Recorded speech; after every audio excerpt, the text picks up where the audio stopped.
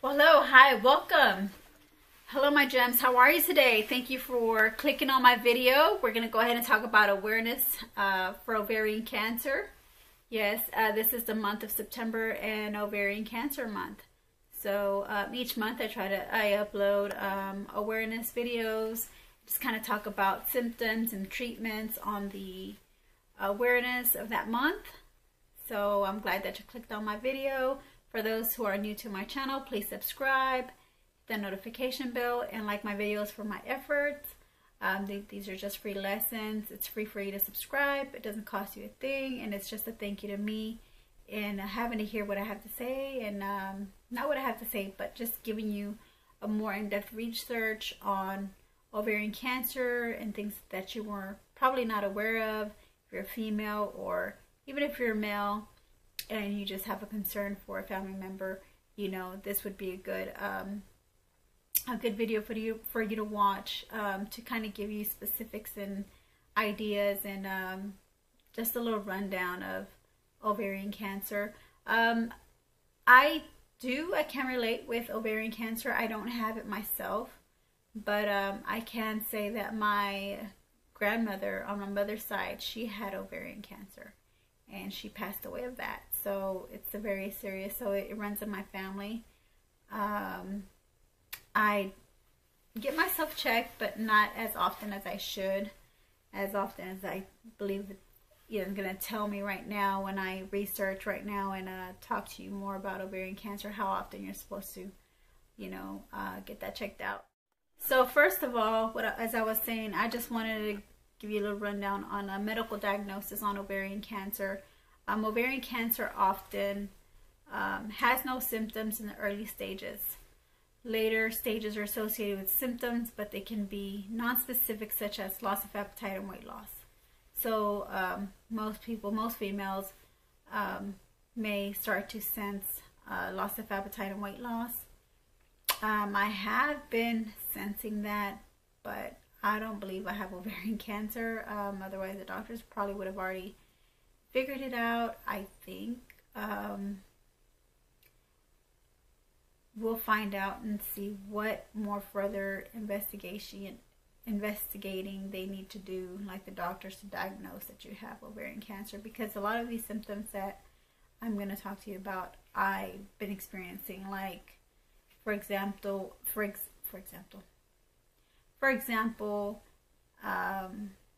ovarian cancer can have no symptoms, but people may experience pain areas, like in the abdomen or pelvis. As I was saying, in the gastrointestinal area, you'll be experiencing bloating, changes in bowel habits, digestion, or nausea. In the past month or so, I've been experiencing all these symptoms. In the abdominal area, you'll have like abdominal fullness, fluid in the abdomen, or lump in the abdomen. Sometimes I feel like I have a lump in the abdomen. I do feel like my abdomen feels like it's more fuller. I sometimes start to feel like it's swollen. I'm not sure if it's fluid in the abdomen. I don't know how that feels like, but if it feels like cramps, or like you're cramping in your abdominal area, I mean, that's what I'm experiencing. Now for the whole body, cancer-related fatigue or loss of appetite. I have been experiencing a lot of fatigue and loss of appetite. Okay, so it's starting to kind of like not worry me, but I'm just kind of like just getting an idea. So weight loss is a common thing for ovarian cancer. So we have to consult with the doctor for more medical advice. Now I do want to go into a slideshow on ovarian cancer on WebMD.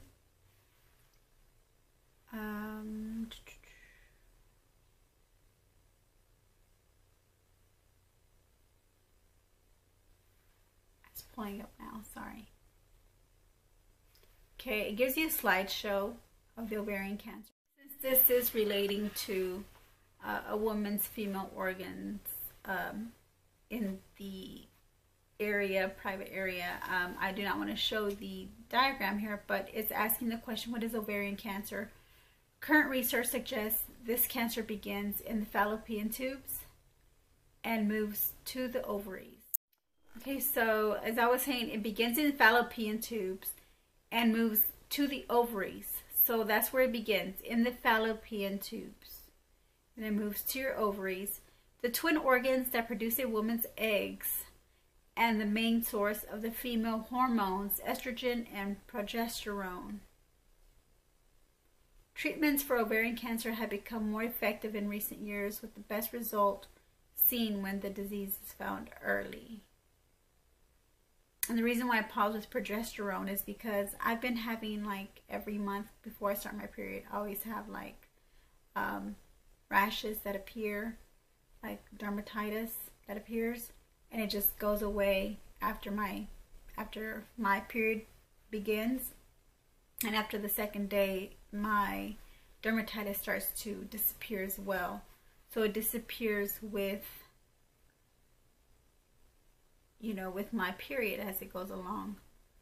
So,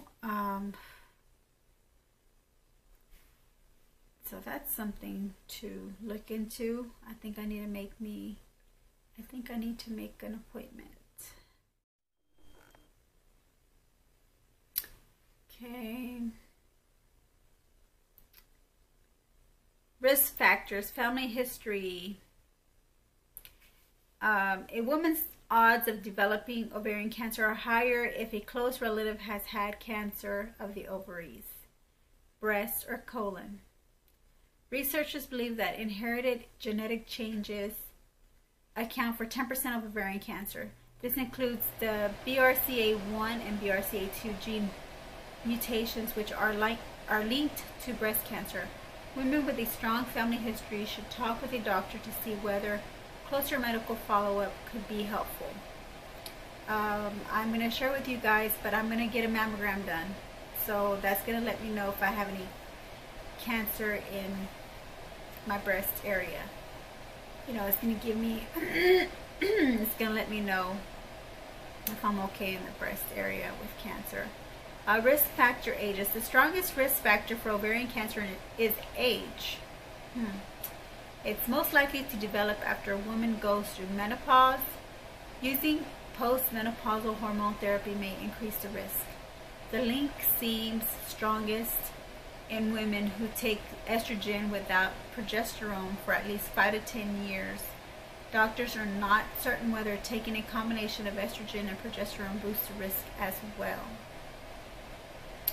Okay, risk factors and obesity. Oh my goodness, that's why y'all need to do my diet plan. Y'all need to go and y'all need to watch my video and follow my diet plan program.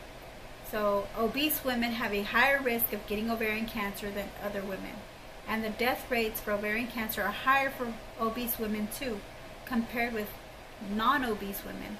The heaviest women appear to have the greatest risk. Ovarian cancer screening tests. There is no easy or reliable way to test for ovarian cancer if a woman has no symptoms. However, there are 2 ways to screen for ovarian cancer during a routine gynecologic exam. One is a blood test for elevated levels of a protein called CA-125.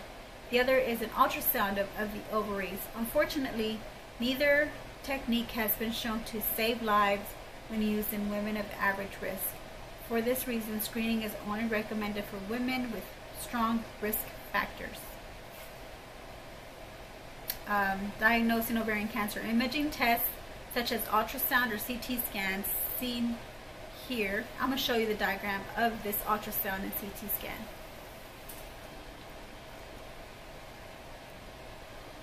Now you can see that. I'm going to show you, I'm able to show you all that. So, can help reveal an ovarian mass.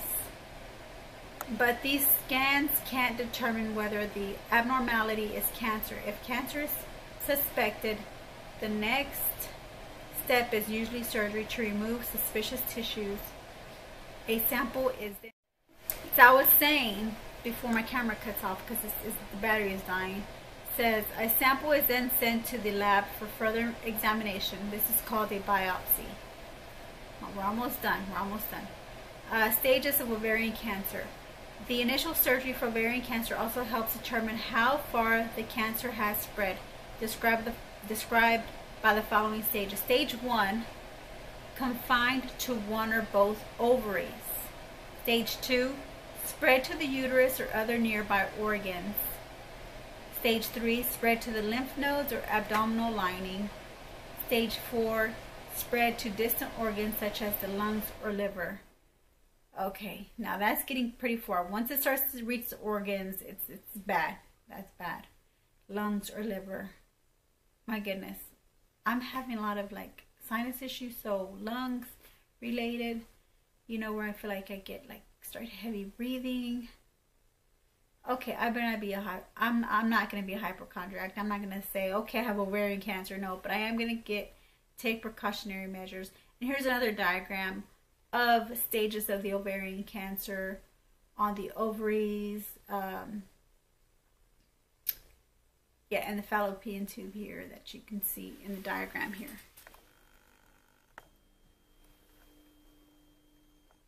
Okay, so I think this is the ovary and this is fallopian tube.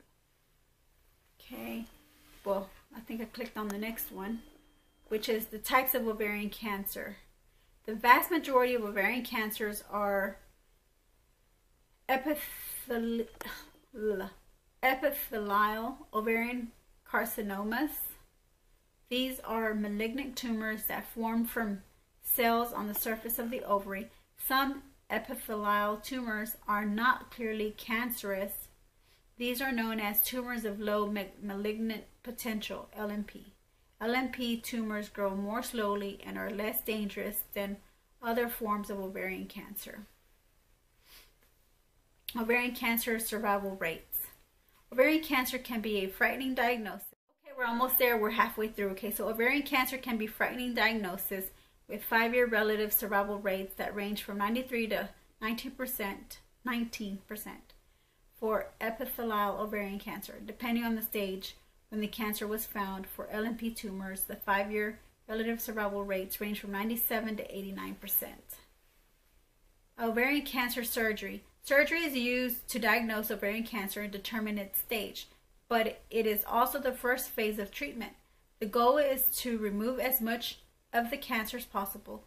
This may include a single ovary and nearby tissue in stage 1.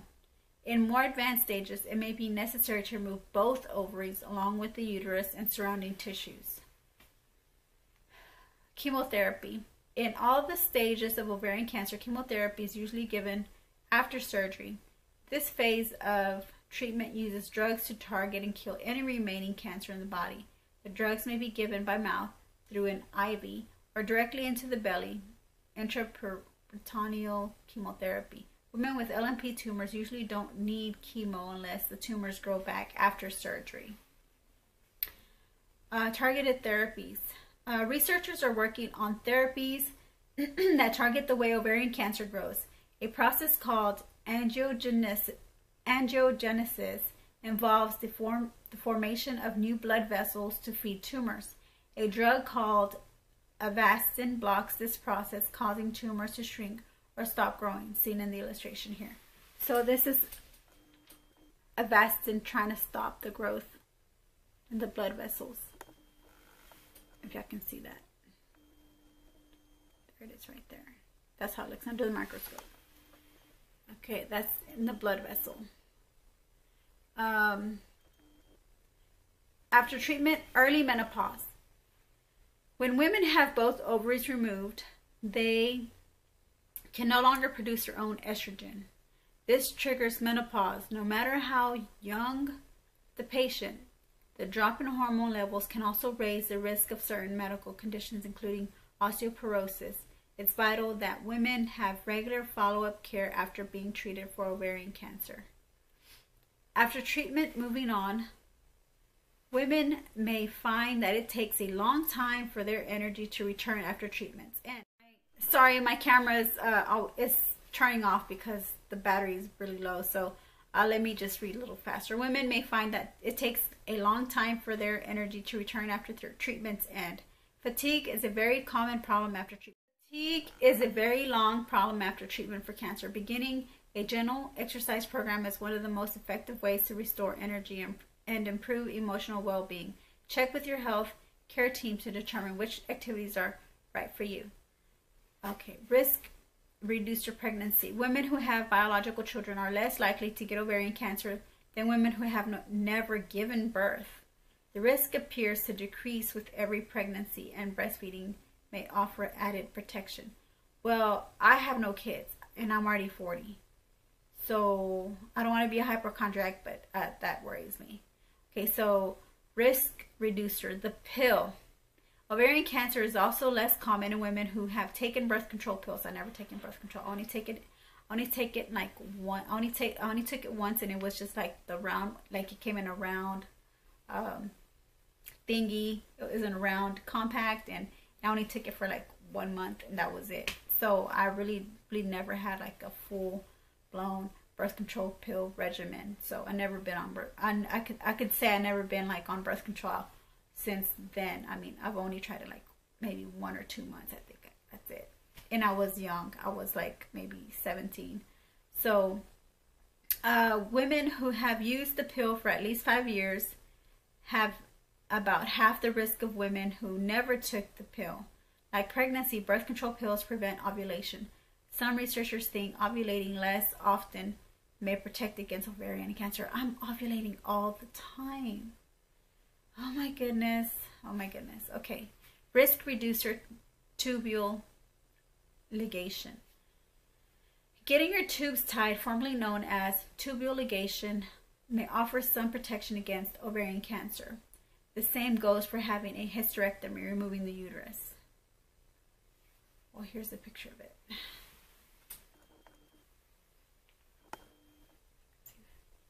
You can see. This is the fallopian tube, the ovarian, where they snip it. Oh, can you see that? Where they snip the scissors? That's where they snip it. So,